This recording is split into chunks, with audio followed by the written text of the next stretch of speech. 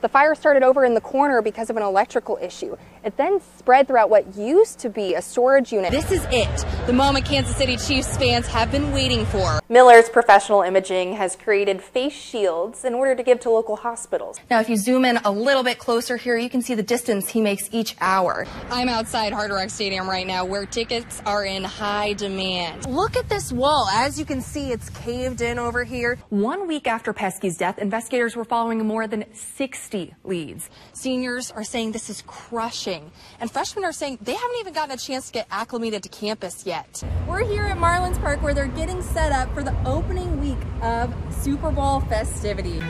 Yeah, guys, KC Superman, also known as Michael Wheeler, bought a one-way ticket here to Miami, Florida, but doesn't have a ticket to the actual Super Bowl. But he thinks Chiefs fans can help him out with that one. Fans are really excited this Kansas City icon is in Miami. I'm going to that city and run around representing my hometown, Kansas City. KC Superman has been making people smile for more than 2 decades. He's been a Kansas City staple. If you walk around anywhere in downtown, he's running around with his cape. And this is my 24th year promoting the Chiefs. KC Superman retired last year. He's so well loved, they made a mural in his honor. Fans say he's almost 70 and full of energy. Like every Chiefs fan, he's proud, he loves the community, he loves the Chiefs, and he's just full of energy. I mean, I hope at his age I'm doing the same thing. But now, he's back. But I wasn't feeling right, so I came out of retirement to watch the Chiefs go in the playoffs and win it up. He came down here in hopes of getting into the Super Bowl. People are taking pictures, they're putting hashtag get him in. So to see him here in Miami, it's great. I love it. It's great.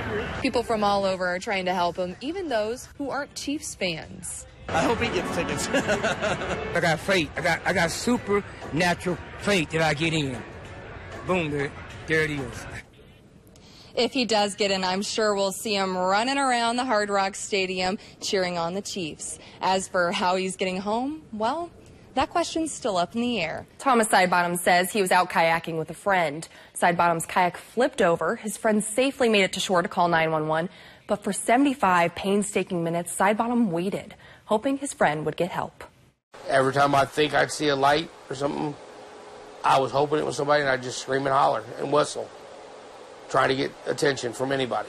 That wait lasted more than an hour after his kayak flipped. Thomas Sidebottom was by himself in the swollen Missouri River. It's a surreal, eerie feeling when you're out there by yourself floating.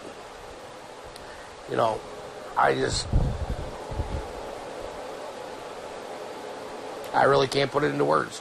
Regional West Fire District Chief Jack Brady says this was a huge response. His and 3 other agencies had a total of 6 boats helping, searching dangerous floodwaters in the dark. He says the district isn't pressing any charges. And then someone comes out and helps them out. We don't always just go after them and say now they're going to be punished for having an accident. So, no, there will be no repercussions from us. To everybody that was there, I appreciate everything you did. Sidebottom's grateful for those rescuers.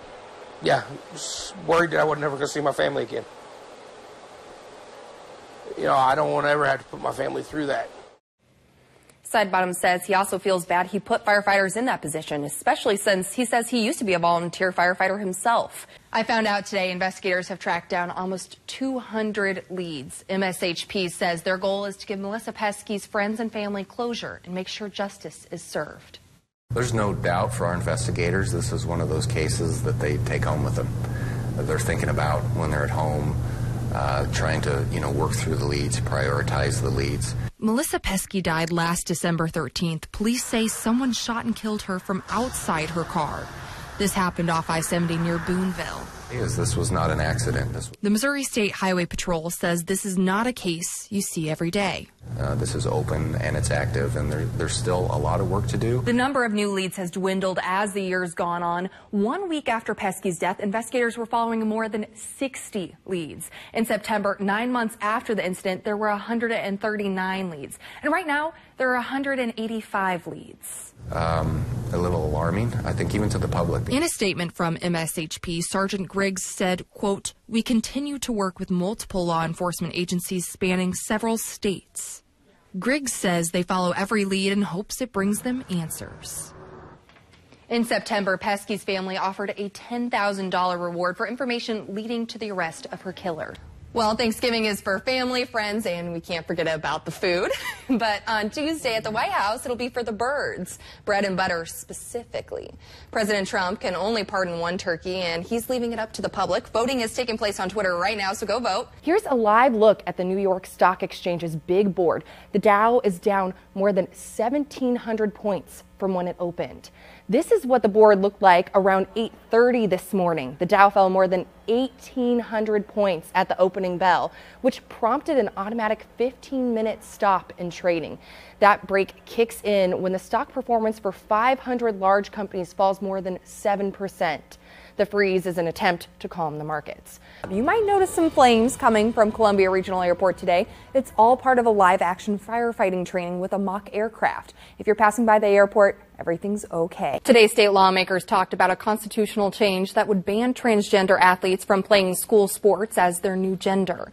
People from all over Missouri came out to talk about a possible change to the state constitution. The hearing room was packed. Almost 40 people came to testify. You never think you'd be able to do that often during the winter season, just because it's so cold and you always want to stay inside, cuddle up, grab a book or something. Right, but it's not too late to make a different kind of change this year, losing debt instead of weight. The devastating wildfires are continuing to worsen. Authorities are expecting terrible fire conditions today. At least 19 people are dead and more than 1,000 homes have been destroyed. By this morning, fire officials say the fire threatened almost 2,400 homes. So far, none of them have burned. Now here's a look at what we're following for KMU 8 News at 6. Cheaper electric bills for Ameren customers could be on the way. It sure was a beautiful day. Dozens of kids helped spread seeds and learn more about the environment at the 3rd annual Youth Pollinator Program.